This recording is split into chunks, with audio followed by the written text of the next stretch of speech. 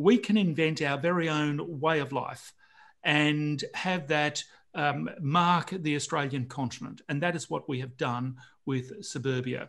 And in fact, in all of the data sets, in all of the years, from all of the censuses that I've looked at and data sources that I've looked at for Australia throughout my career, I've come to the conclusion later in life, maybe the last 5 years or so, that there is a single common denominator that connects Australians.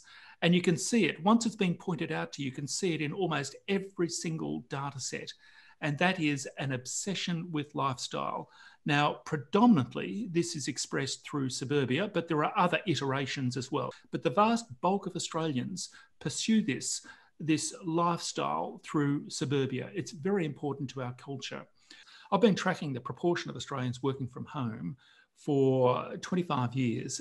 In 1996, 5% of the workforce worked from home. And this was, I don't know, pre-dial-up and 1, 2, 3, 4G or so, whatever it was, over that time frame, over the last 25 years. It has not changed.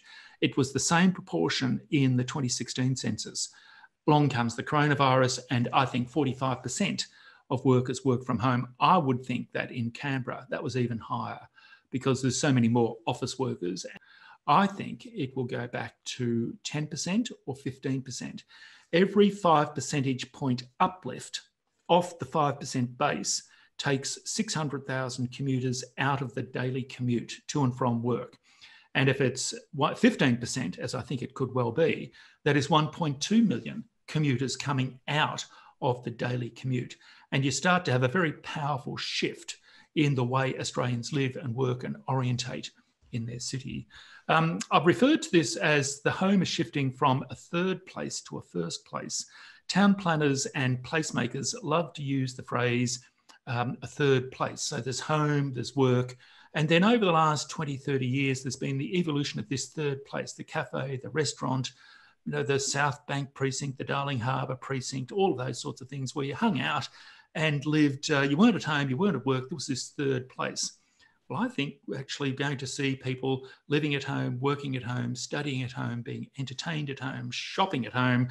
The first place is going to be reinforced in the decade ahead, I think. And that mightily changes the home. It mightily changes Suburbia. Let's look at the way in which our cities are changing, our really, really big cities. And I would say this would apply to Melbourne, Sydney, Brisbane and Perth, less so to Adelaide and not to Canberra. I'll get to Canberra in just a moment. Our biggest 4 cities are a bit like fried eggs. For 180 years or more, they've evolved in the fried egg model. But you have the rich, creamy yolk, where all the cool jobs are, the knowledge workers live, the hipsters live, and that's surrounded by the goat's cheese curtain about 5 kilometres out from the CBD.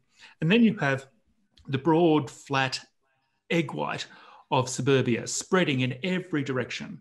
And the idea for 180 years is to invent trams, trains and automobiles to get the workers from the edge to the cool jobs in the centre of town and then back out again. So progressively, you get to the 21st century and you have people living in Cranbourne in Melbourne, Penrith in Sydney and Caboolture in Brisbane and commuting an hour on the train in the morning and an hour on the train at night. Now, I reckon baby boomers, kind of do that, maybe resentfully, but they'll do it. I don't think millennials are going to do that for 30 plus years. They will think of a better way. And I reckon here it is. And it's the Canberra model when you look at it. What I think is happening with the work from home movement is people living at home, working at home, being entertained at home, studying at home, go to local cafes, go to local shops, go to a local park. This is by default the rise of the 20-minute city. This is the Belconnen, the Tuggeranong, the Gungahlin, the Phillip, the Woden, the Western Creek model that is being superimposed, if you like, implanted over our biggest cities because it's simply a better model. Why would you commute from Glen Waverley or from Cranbourne on the edge of Melbourne into the city centre and out again when you work from home? You wouldn't. You might work from home, you might work near home in a collaboration space in somewhere like a Dandenong or a Chadstone or something like that. Or you might just up and off to a sea change or tree change town. In fact, this flee the city movement, I think, is underway as we speak. I think that this is the way Australians will increasingly move over the next 10 years or so. And really, Canberra was planned and designed by Walter Burley Griffin on this logic.